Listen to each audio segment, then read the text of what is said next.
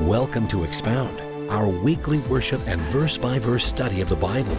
Our goal is to expand your knowledge of the truth of God as we explore the Word of God in a way that is interactive, enjoyable, and congregational. Let's pray. Father, thank you for hungry hearts, and thank you for good food. Thank you for truth. Thank you for the words of the living God.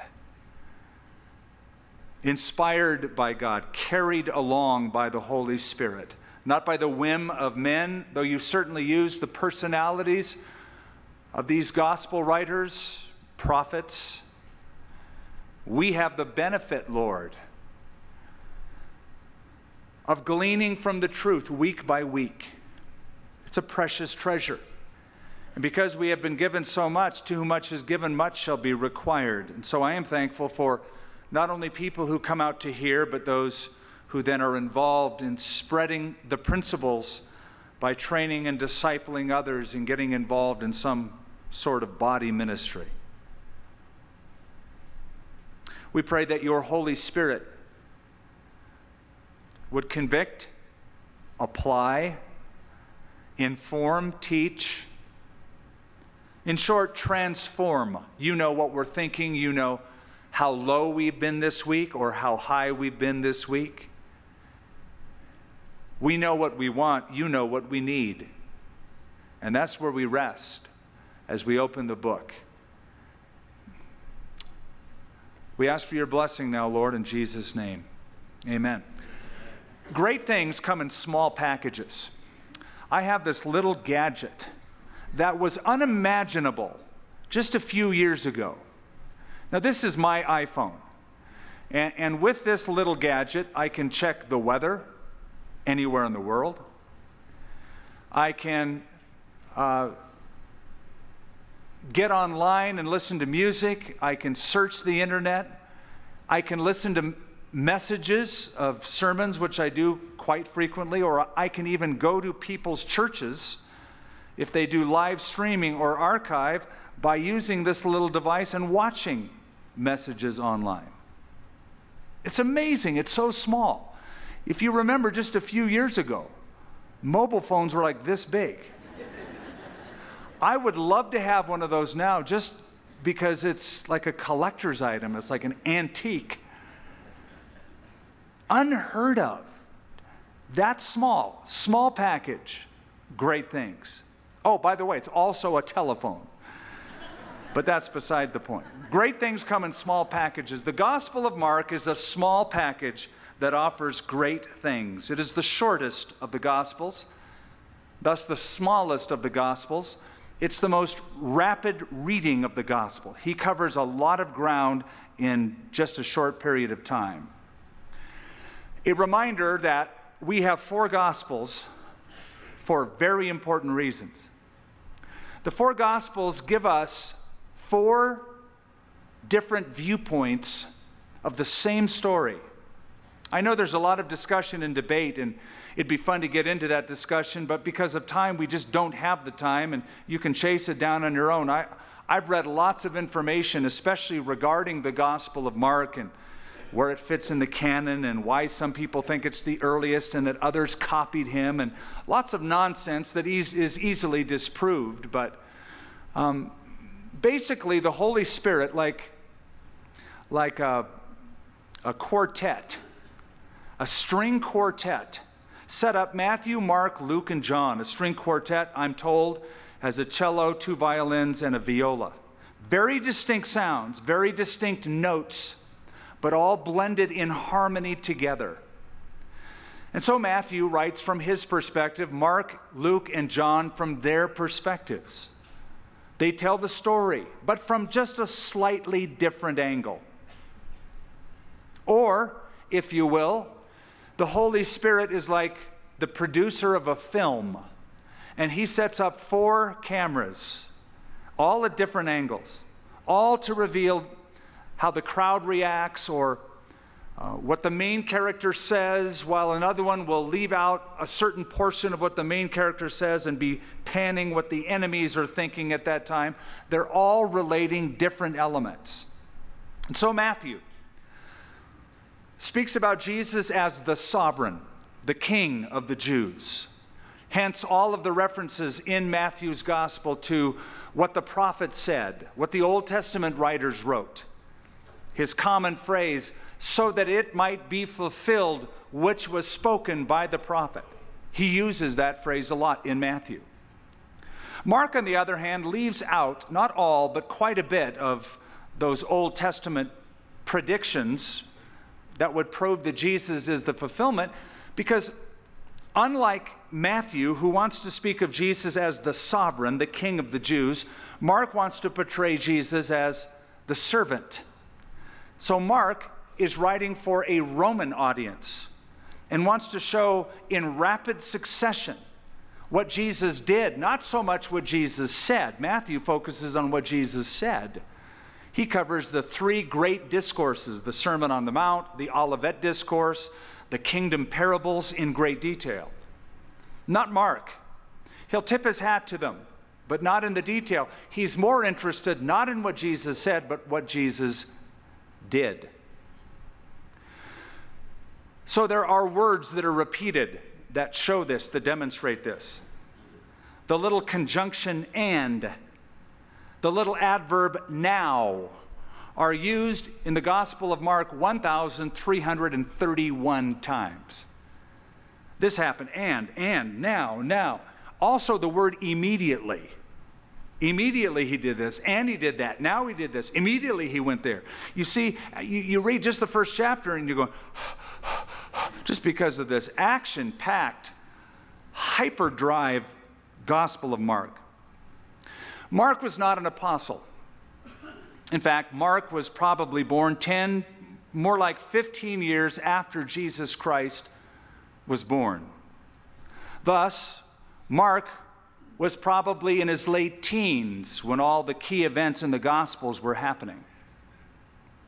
Many scholars believe that Mark was that unnamed young man in the Garden of Gethsemane mentioned in Mark chapter 14, the unnamed young man who fled from the garden naked when somebody grabbed his robe. And they took his robe, that's all he had on, so he just streaked out of the garden and went home. Very unusual evening that was. Most people think that that was Mark in that story. It is believed that though Mark wrote this book, it is largely the testimony of the apostle Peter who told it to Mark. Because Mark wasn't an apostle, wasn't there, was in his late teens when these things were happening, maybe was in the garden. Yes, the early church met in his mother's house in Jerusalem. But that it was Peter who led him to Christ, discipled him in Christ, and then told him the story from Peter's perspective, and I believe that to be true. Simply because the majority of early church historians bear that out.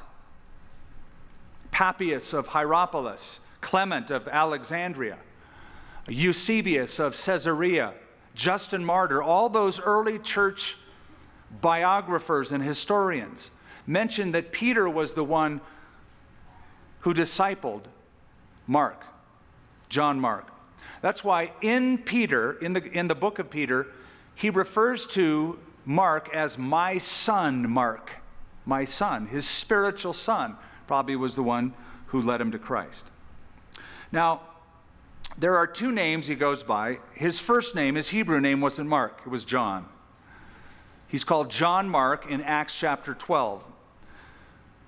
John, Yohanan would be his Hebrew name. Marcus would be his Latin name. So he went by Mark. As I mentioned, it was his mother's house in Acts chapter 12 where the early church gathered together. After they met in the upper room, they were now meeting in her house. Evidently, she had a large home. She was probably wealthy. And so the early church was gathered, and there's a great story in Acts 12 when Peter is in jail. The early church is meeting in John Mark's mom's house, and they're praying fervently that Peter will get sprung out of jail. Could you hear them? Father in heaven, you can do anything. Nothing's too hard for thee. We pray that you would release Peter and don't let him get killed. That's what they said they're going to do. Pilate said he's going to kill him. Herod said he's going to kill him. Release him. Well, while they're having their prayer meeting, there's a knock at the door. And a young servant girl named Rhoda. So John Mark's mother had a servant girl. Hence, again, she was probably a wealthy lady.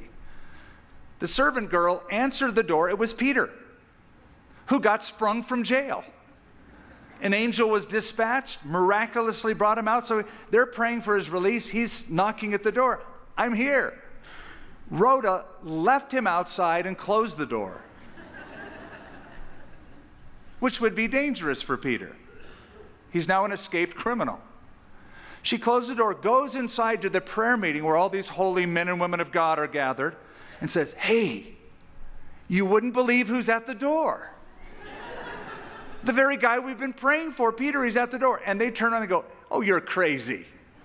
You're seeing his ghost. It can't be him. But Peter kept standing out there knocking and knocking until finally they let him in. So filled with faith at that prayer meeting at the house of John Mark's mother. Further information, according to Colossians chapter 4, verse 10, John Mark was the cousin of Barnabas. Barnabas is a very, very key leader in the early church in the book of Acts. It was Barnabas who was the traveling companion of Paul the Apostle in the earlier stages. And so on their first missionary journey, when they left Antioch in Syria and they went to Cyprus, it says in Acts 13, they took with them John Mark as their assistant. So he got to be with Paul in the very first missionary journey. But whatever happened caused John Mark to mid-journey decide, I don't want to be a missionary anymore. So once they left the island of Cyprus and went to Perga in Pamphylia upon the Turkish coastline, he decided, see you guys, I'm heading back to Jerusalem. So he goes back to Mama. This didn't sit well with Paul the Apostle, because on their second missionary journey, when they're preparing, and Paul says, let's go back over the same area and minister to those people. Barnabas says, great idea. Let's get John Mark. Paul goes, won't have him, don't want him. He flaked out on the first missionary journey. I'm done. So an argument developed between cousin Barnabas and Paul concerning John Mark. It became such a heated discussion between them. They didn't see eye to eye. The disagreement was so marked that they had to split company. Paul took Silas and went on his second journey. It says Barnabas and John Mark went to Cyprus, the very place where they first went. Thank God for Barnabas, by the way. Thank God for Paul, but thank God for Barnabas, the encourager who would come alongside and say, John Mark, it's not over yet. There's still more ministry for you to do. And indeed there was, because eventually he goes to Rome, where Peter is. Peter wrote from Rome, his epistle. And there in Rome, he was able to hear the words of Peter and write down the gospel in this Gospel of Mark. And just in case you're wondering, yes, Paul the Apostle and John Mark eventually reconciled. Because toward the end of his life, he writes to Timothy and he says, and bring John Mark as well. He is useful to me in the ministry. And he even recommended him to churches to whom he was sending them. So verse 1, the beginning, writes Mark, the beginning of the gospel of Jesus Christ, the Son of God. Notice how different the beginning is for Mark. He leaves out the genealogies that Matthew includes and that Luke includes. He doesn't begin way back in time past, in prehistory, in eternity past, like John begins his gospel when he said, in the beginning was the Word, and the Word was with God, and the Word was God. He just says, the beginning of the gospel of Jesus Christ. We take it for granted, but the word gospel, our word, comes from the Anglo-Saxon word God spell. It is originally based upon the Greek word euangelion, which means great news, good tidings. So the gospel is good news. The beginning of the gospel, the good news of Jesus Christ, the Son of God. Unfortunately, many people do not see Christianity as good news. They see it as bad news. And I think that's largely because not of the gospel itself, nor of the Lord of the gospel, but because of the representatives of the gospel. It has been pictured, portrayed as restrictive and no fun and harsh. You know, you're going to wear like robes and stuff, and you're going to itch a lot, and have bad breath because you fast all day. They don't see good news in that. Partly they're correct. Do you know in church history, there was a period, there was an era, there was a time when the gloomier you looked, the holier you were thought to be, the more spiritual you were thought to be. So clergy wore black. You wore a black robe. You wore black clothes. So you look at that and you think, okay, you are either in the ministry or you're a funeral director. I don't know which. The idea of joy, fulfillment, can get lost in the representation of the gospel, even though the gospel is good news. Mark Twain, who was so good with words and ideas, did go to church, though he usually wasn't happy going there. Once he wrote in his journal, "I went to church today and I'm not depressed!" exclamation point. As if that's a first. This is good news, folks. And when you share it, if you share it like it is good news. I remember when I first picked up on the idea that the gospel wasn't good news to a whole lot of people, is when I first started sharing what happened to me. And I remember going back to my old friends and saying, "I've become a Christian." And one of them said, "Oh, I'm so sorry." You know, it's like I announced somebody died that was close to me. "I'm so sorry to hear that." And I said, "Well, I'm not sorry."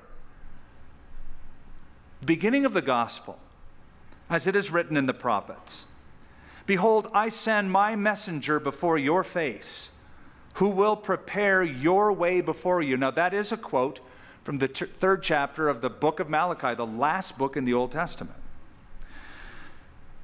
Verse 3, "The voice of one crying in the wilderness, prepare the way of the Lord, make his paths straight." That's a quote out of Isaiah chapter 40, verse 2. All the gospel writers, Matthew, Mark, Luke, and John, all of them interestingly include Isaiah's quote, Isaiah's prediction, and that the fulfillment of that prediction is in Jesus Christ. The voice of one crying in the wilderness.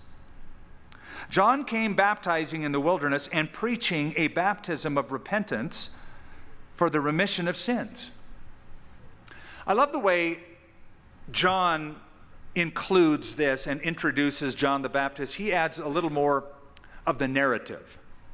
In John chapter 1, while John the Baptist is baptizing down at the Jordan River, people came to him, especially from Jerusalem, the bigwigs, the priests, the clergymen, and they asked him a litany of questions. "Are you the Christ?" He said, "Nope, I'm not the Christ." "Are you Elijah?" "Nope, not Elijah."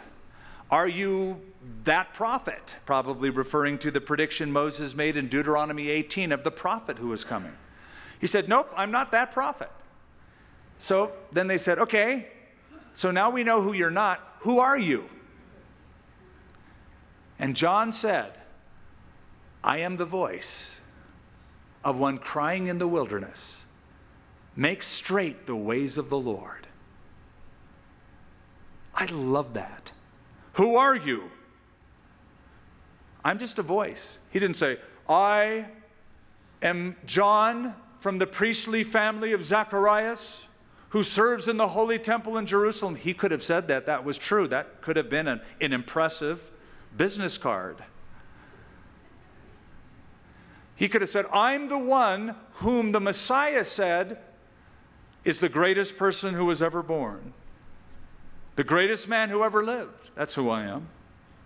I'm the kid who was filled with the Holy Spirit from the day I was born. That's who I am. He says, I'm just a voice. I'm not the message. I'm just the messenger. I'm not the Word, I'm just the voice. Remember how John began? In the beginning was the Word was with God, the Word was God. The Word became flesh. I'm the voice of one crying in the wilderness. He's the Word, I'm just the voice. I'm just a road worker for Christ. Prepare the way of the Lord.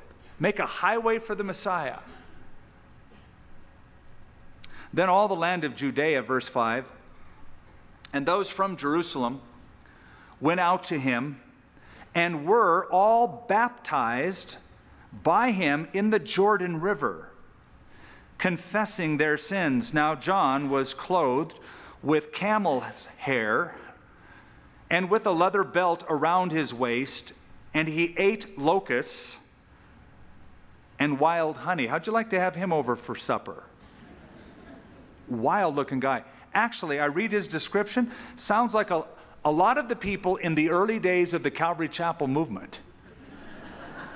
Honestly. Wild-looking, long hair, bearded, robed, full-on, the real meal deal hippies. You know, I was sort of like a wannabe poser hippie because I was like a little younger than that, but it's like, what place is this? I think John the Baptist would have said, dude, my tribe, I'm here, I'm home.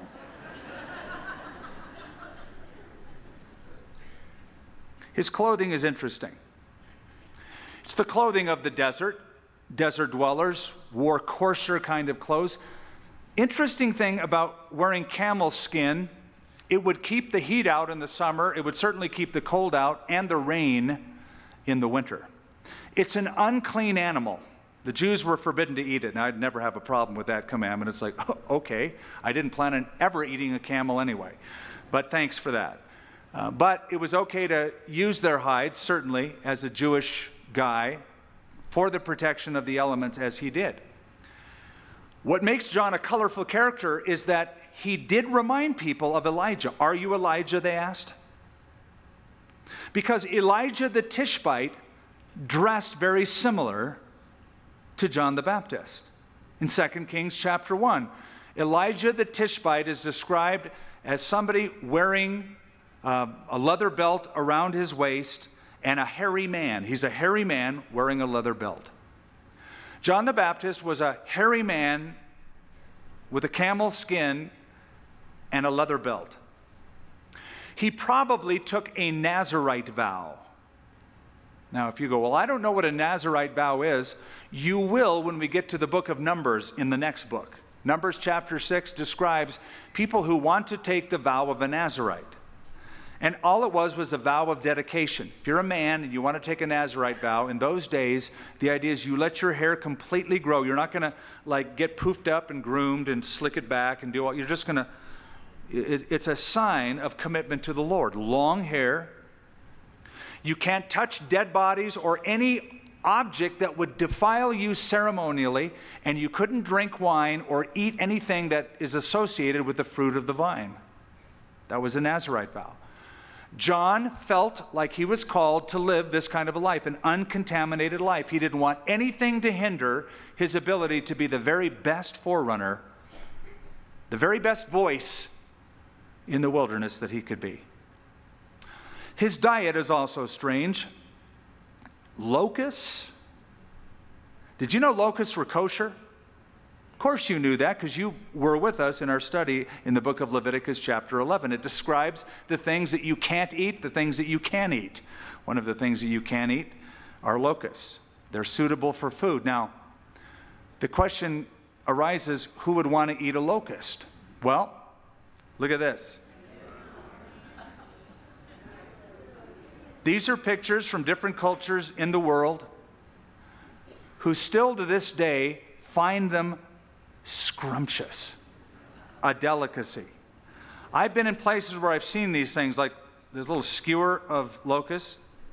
Never once was tempted, even in my hungriest moments.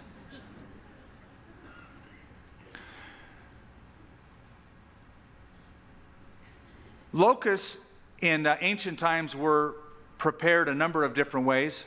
Oftentimes they would take the bugs and just smash them, like with a rock or a hammer, and then mix the ground up locusts in with flour and bake them into little cakes, like crab cakes.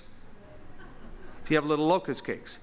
Now, I know that sounds gross, but have you ever looked at a crab before? You look at the crab meat. You ever looked at a crab? They just kind of look like an ocean locust. I mean, they don't look really appetizing. Now, they are appetizing, and once you get past of how they look and you eat a crab, it's really good. It could be that way with locusts, but I'm not prepared to find out and take the same risk that I've taken with crab. Other times they would boil them. Other times they would roast them. Other times they would saute them in butter. Scrumptious. The ancient Assyrians even figured out a way to prepare them and preserve them so you could take it with you as pocket food and eat it during the day or days later. So that would bug me, but yeah, obviously it didn't bother them. Now, I do feel inclined to tell you that not everybody believes that locusts were bugs. There are some who believe that the locusts that are mentioned here that John the Baptist ate is the carob pod. Have you ever seen a carob tree? The brown carob pod that tastes sort of like chocolate? And that it was referred to as wild locusts or locusts of the desert. And it's found in different parts of the land of Israel, and some believe that that's the kind of locust that he ate. Not sure.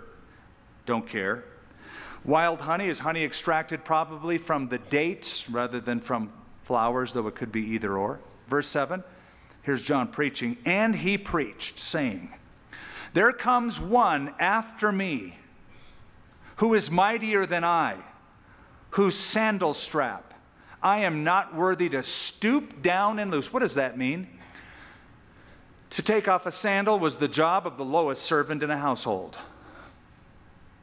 Here is the man of whom Jesus said was the greatest man ever born. Here's the man who was filled with the Holy Spirit from the womb. Here is the forerunner predicted by Malachi and Isaiah, and he says, but when I compare myself to Christ, the Messiah, who incidentally was his cousin, Jesus was John's cousin, I'm not even worthy to be a household slave to him. Now, to me, that adds credibility to the messiahship of Jesus and the testimony of John the Baptist, because I don't know many people who would say, you know, my cousin is the Messiah. My cousin is like God in human flesh. People go, have you met my cousin? Not even close. Wacky, weird. But the fact that somebody this close who knew him so well, who would have grown up with him, especially during the festivals, been with him, for him to make that kind of a statement. And he made many powerful statements like, behold the Lamb of God who takes away the sin of the world, adds to the credibility of the story. Whose sandal strap I'm not worthy to stoop down and loose. I indeed baptize you with water, but he will baptize you with the Holy Spirit. Now you have to understand something, that baptism is not Christian in its origin. It wasn't a Christian, Jesus didn't come along and go, I got a good idea, I'm going to baptize people. John didn't also come up with that. It predated John. It was part of Judaism in ancient times. When somebody who was a Gentile wanted to convert and become Jewish, there were three things he had to do. Number one, he had to undergo the instruction of a scribe. He had to be taught the law. Number two, circumcision. If he was a male, he had to be circumcised. And number three, he had to be immersed in water. Ritually purified, immersed in water, or baptized.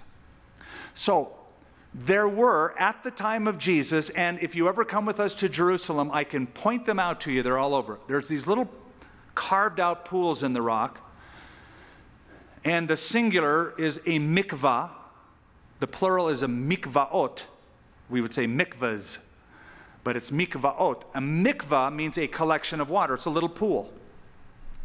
Now, you remember from Leviticus that if you became defiled, if you touched something and you were defiled, or if you had a bloody flux, or if you had been a leper and then pronounced a leper, and then pronounced clean by the priest after he waited 7 days, you would also have to go in this ritual bath called a mikvah, a baptism. You had to get baptized. So the mikvah was for ritual purification.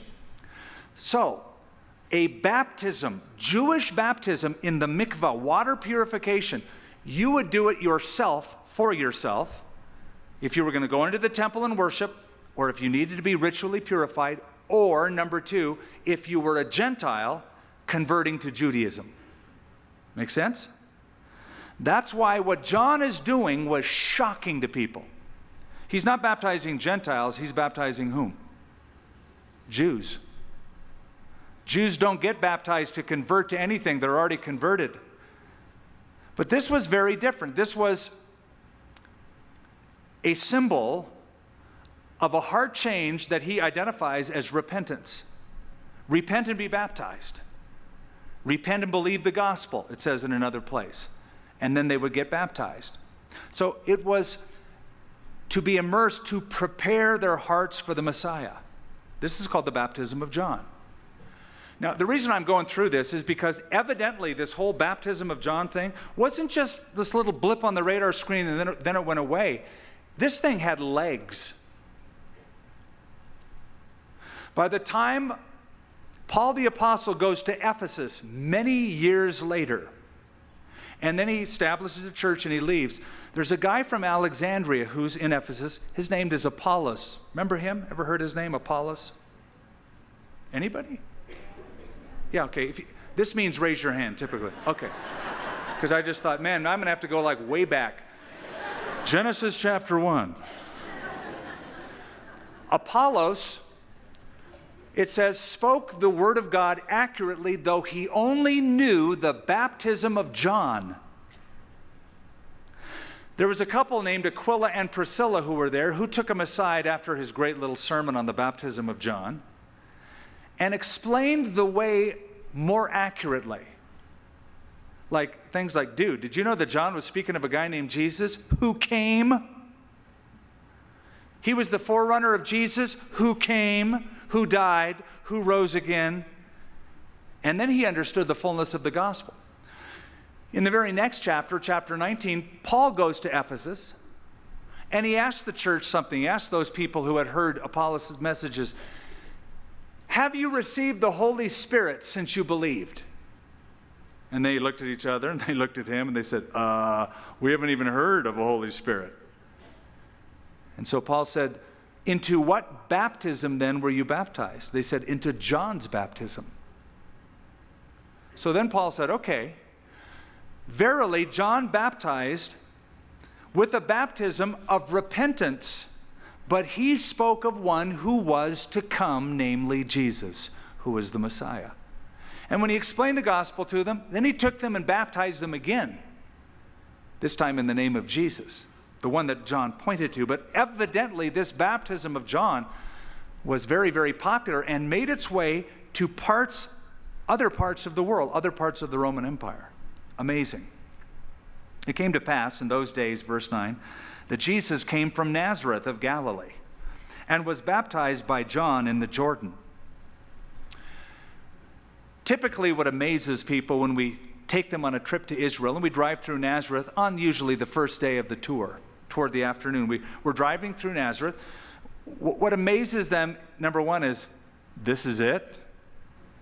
Like, this is not a big deal. It's like, I know, we kind of told you it wouldn't be, but I know everybody wants to see Nazareth. So we take them, but it's kind of like, okay, I'm done. There's really not much to see.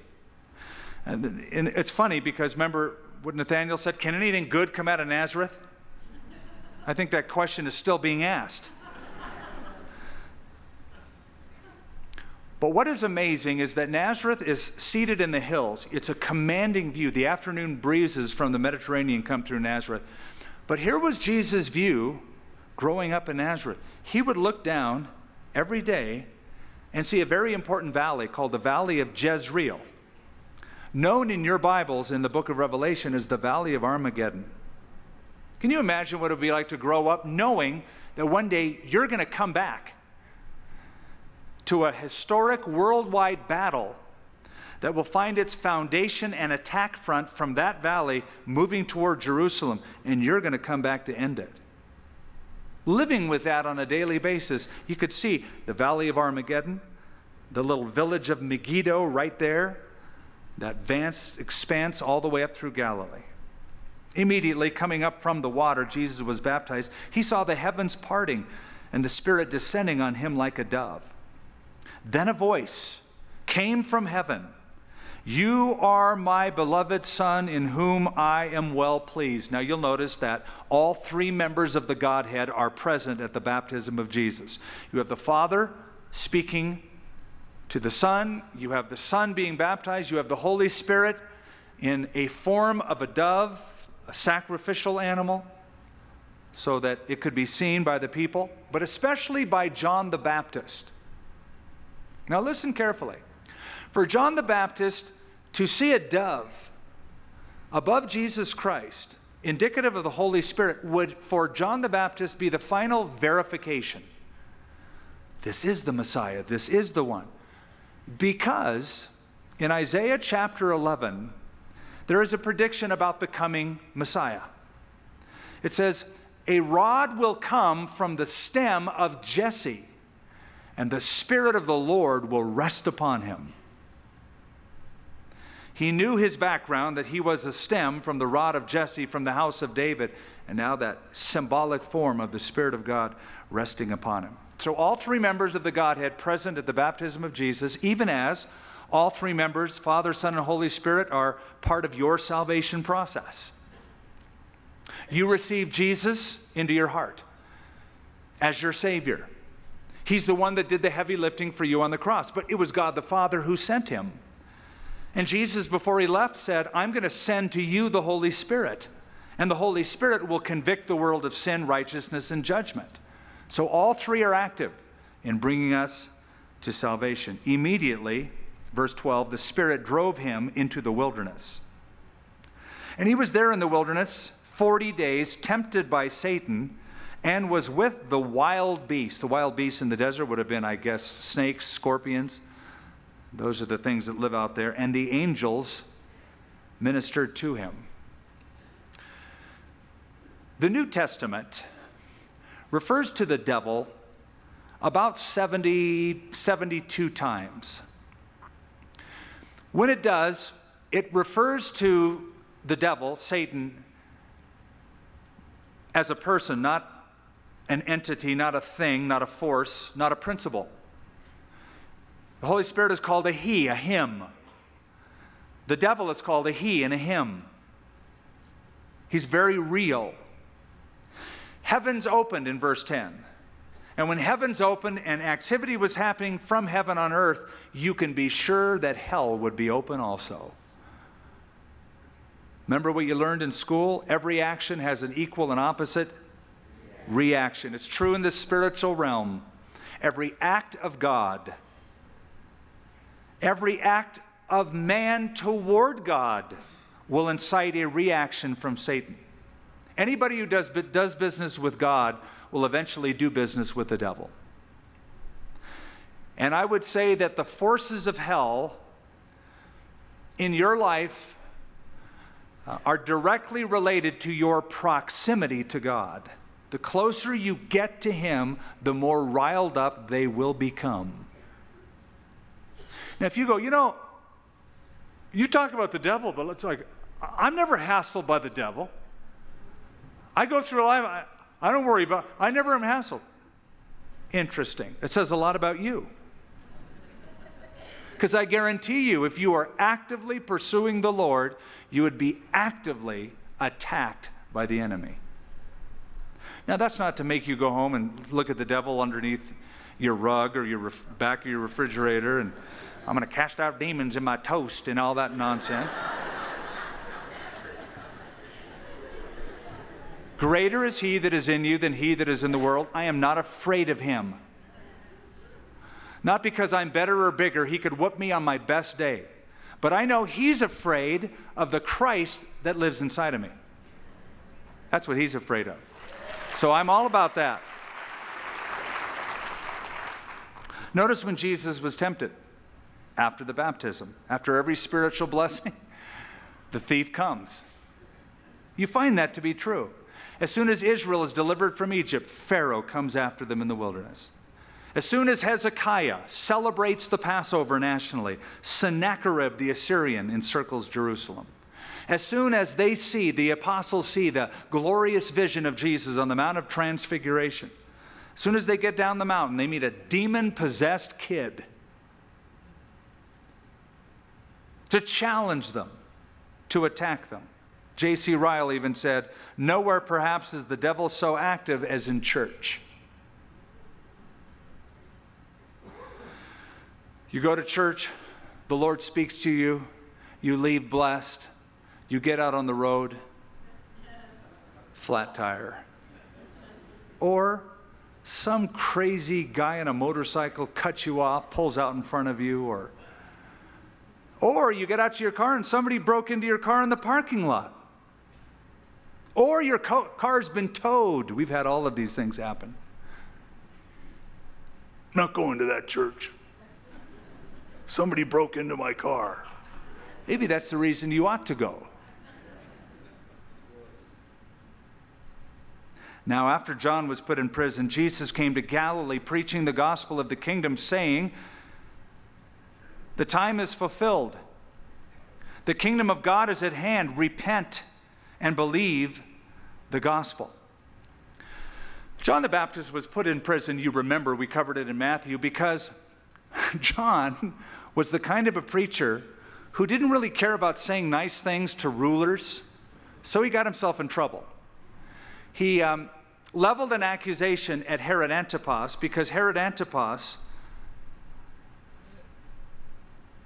took and married his niece, who also happened to be the wife of his half-brother Herod Philip. All of this was unlawful. All of this was against Jewish law. Now, Herod wasn't Jewish, he was part Jewish. He had a background with Jewish parentage, his mother or grandmother. But that was enough for John. Just because you're related to Judaism, he just like slammed him, came against him, and so he got arrested, put in jail, and eventually he was killed. Now, John the Baptist's arrest, when he was put in prison, most gospel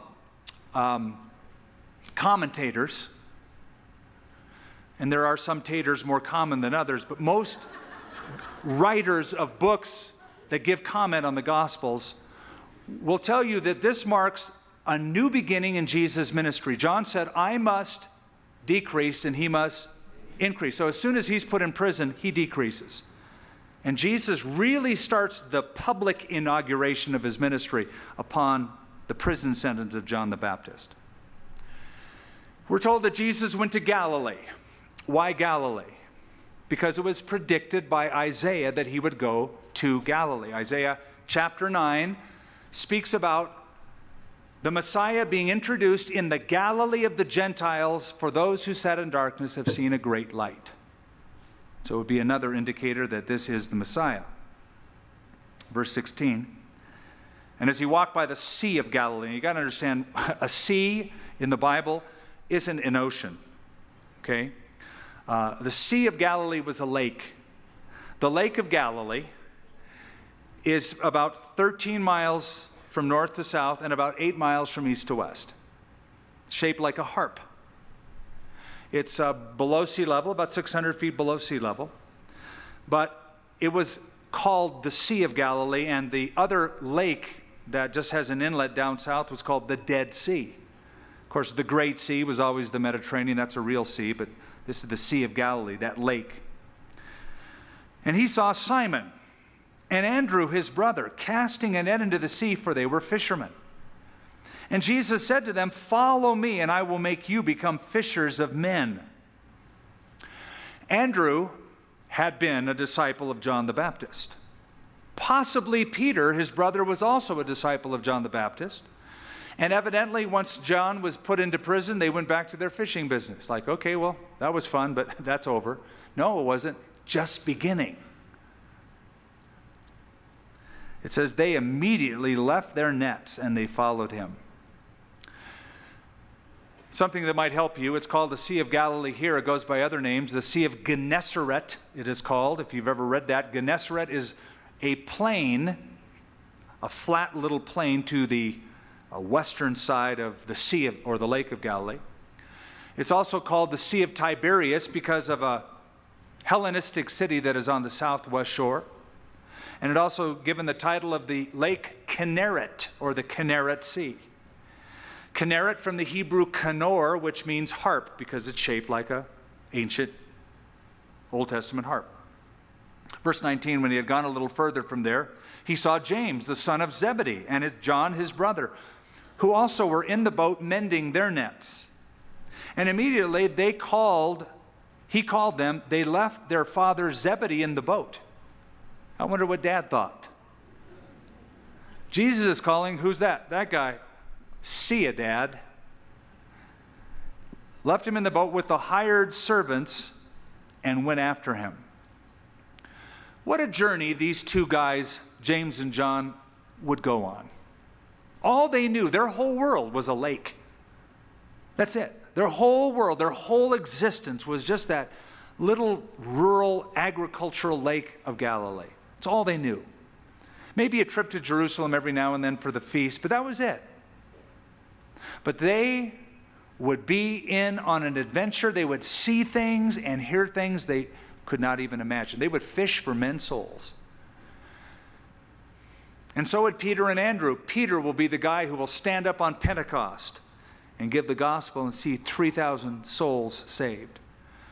John will pastor in Ephesus and get a vision of the end of times, the book of Revelation.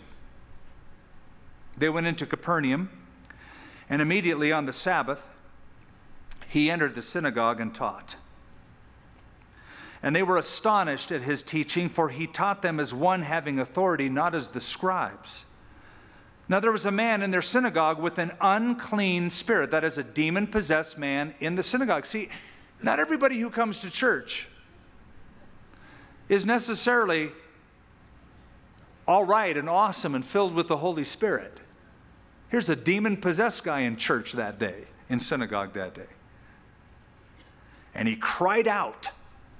I would love to be in that synagogue service. The tension mounting in the room. And he cried out, saying, "Let us alone.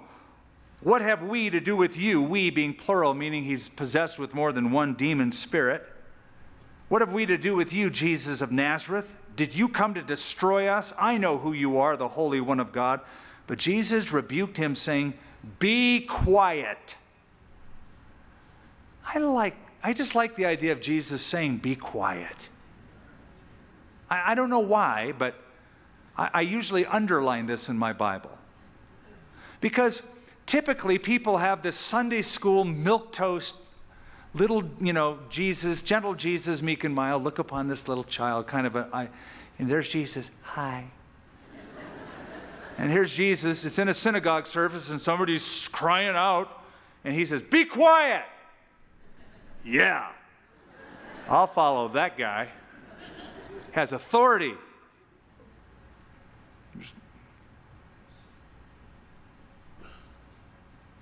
And come out of him. And when the unclean spirit had convulsed him and cried out with a loud voice, he came out of him. And they were all amazed, so that they questioned among themselves, saying, "What is this? What new doctrine is this? For with authority he commands even the unclean spirits, and they obey him." His fame spread throughout all the region. Immediately his fame spread throughout all the region around Galilee. Did you know that the synagogue is a New Testament development? You don't read about it at all in the Old Testament. Ever wonder why? It's because the Jews never saw them as relevant or needful. There was a temple where they worshiped. As long as that temple was there, that's where they met. That was according to the law. But when the Babylonians came and destroyed the temple in 586 BC and took the children of Israel captive to Babylon, now they had no temple. Now they could not practice ceremonial law with the priesthood in a temple. So they decided to gather together. The word synagoge, synagogue, means the gathering together. And so Jews in Babylon in captivity gathered together, and since they couldn't sacrifice, they couldn't practice ceremonial law, they could only discuss and teach written law. And so they would ask themselves questions like, what would Moses do in a situation like this? Just like we would say, what would Jesus do? They would say, what would Moses do? And so that's how the oral law developed in the synagogue, by the discussion and the application of the written law to their lives. Okay, when they came back from the captivity and rebuilt their temple, it had become such an institution that it stuck in Judaism to this day. In ancient times, there were different people that worked in the synagogue. First of all, there was the chazan, or the minister. And the chazan's duty was to keep the scroll, the Torah scrolls, and the wooden ark up front. He would trim the lamps for lighting, and he would sweep the floors, keep it clean. That's the chazan, the minister. Then there was the ruler of the synagogue. He would plan the service for the community. Every time they met on Sabbath or for feast days, the ruler of the synagogue did that. Now we know the name of the ruler of the synagogue in this city. His name was? Anybody? Jairus. Jairus had the daughter, little girl, who died and came to Jesus, the ruler of the synagogue in Capernaum. Jesus, come, my little daughter has died. While Jesus was teaching, so we know his name. Then up at the front of the synagogue, there were seats for the elders of the synagogue, the principled men of the community. Then there was a special attendant called the attendant of the congregation, who would come and read the Bible text and give an explanation. And on this day, it was Jesus. He was teaching. He would be given the Torah scroll and he would teach out of it.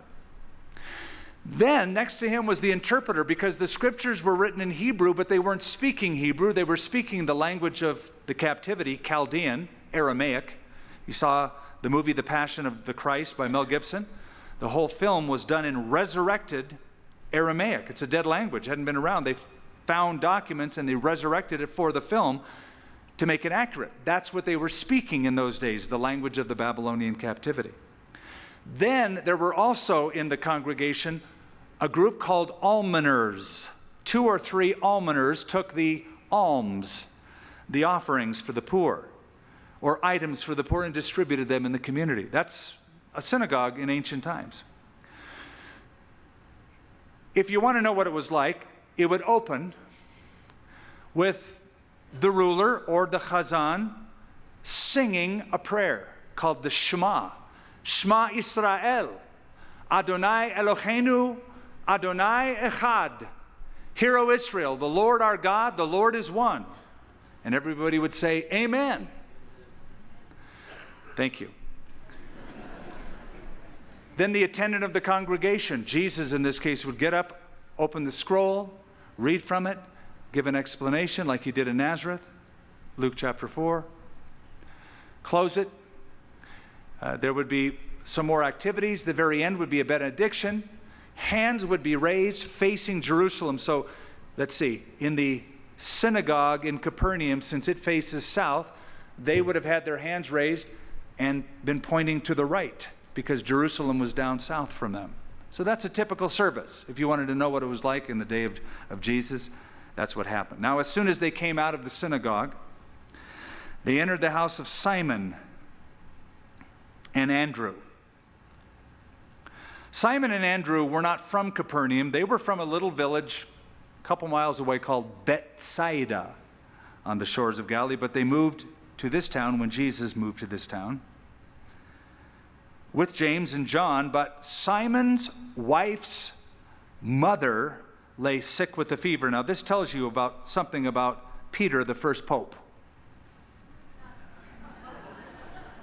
What does it tell you? He was married. He had a wife, and his mother-in-law was living with him. Peter's wife's mother, the first pope, was there. Mother was at his house. It also tells a lot about Peter's integrity and character, that he would allow his mother-in-law to be at his house and that he would take care of her. Evidently, her husband died. Don't know that for sure, but I'm guessing that. And she's sick, and he loved his wife, and he loved his mother-in-law, and to honor her, it was only fitting that she was there. And they told him about her at once. So he came and took her by the hand and lifted her up, and immediately the fever left her. At evening, when the sun had set, they brought to him all who were sick and those who were demon-possessed. Now, there's a very interesting reason why they waited until evening, but we have to wait until next week to discover what that is, because it's 8:31. So let's pray. I always like to leave a little thing hanging at the end. You just, Father, we see the simplicity of people who gathered even 2,000 years ago in a very rural area of Galilee, in a gathering place, a synagogue, the place of gathering. And it was simply consisted of song and the word and the explanation of the word. Prayer at the beginning, prayer at the end. Very similar to this synagogue, this gathering place. There's prayer and song. There's worship, there's the word and the explanation of the word, the interpretation of the word. Thank you for the testimony of John the Baptist, the voice, the road worker, who said, make a straight highway for the Messiah. We appreciate the testimony of John Mark, an impressionable teenager who became a disciple by the witness of Peter, a missionary worker who failed, who was restored by his cousin, who went on to serve Peter in Rome and gave us this glorious and fast-paced book. Thank you once again for those whose hearts are hungry to week by week be fed truth. More than wanting tricks, more than wanting pablum, or just a few flashy phrases of exhortation, they want the depth and the teaching of truth in the Scripture. Thank you. I pray, Lord, that the blessing you give them wouldn't be stolen after the church service. In Jesus' name, amen.